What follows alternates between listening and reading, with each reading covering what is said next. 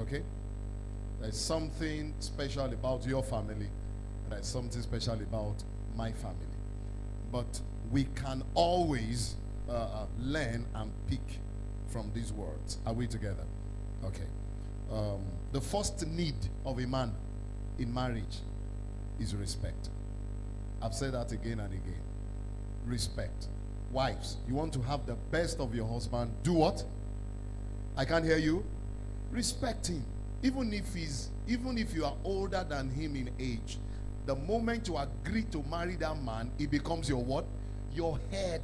Nobody walks with his head. We are the head. Are you hearing me? See, they are not talking now. You may have more finance than your husband. You may have more contacts, more whatever. It doesn't matter. That man is your head. Mama Gulenu is talking. You are talking 3-4 times. That's not how to respect a man. Some husbands end up slapping their wives, which I'm not in support of, because the man said one thing, the woman had said 25 things. We know you can talk, but please you should mind how you talk.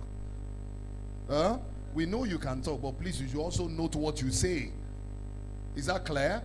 The fact that we can talk. Hey, mama said we can talk, so let me talk. Only your bati, which I'm not in support of. Am I balancing it? But then you must know what you say. The man wants respect, okay?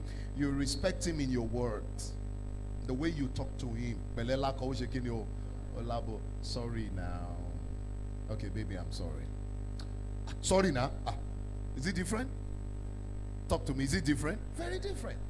Please respect him. Respect him. Respect him. Respect him. If a man is not getting the respect he needed from his wife, he feels less than a man.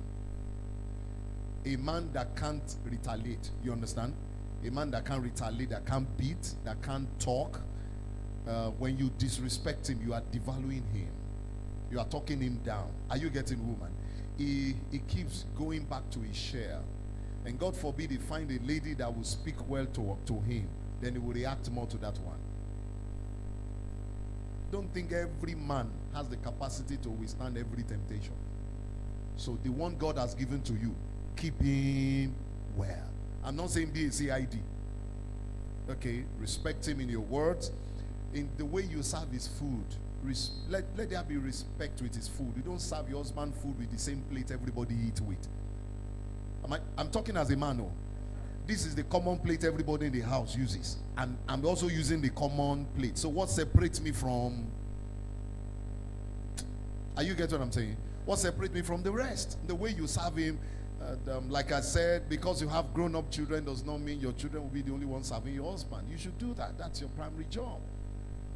She said, even though our food is not sweet, we should appreciate it. We should manage. But go and learn. Oh. Am I balancing? If you have been managing for 3 years, it's too much. Since we married 3 years, you still don't know how to cook.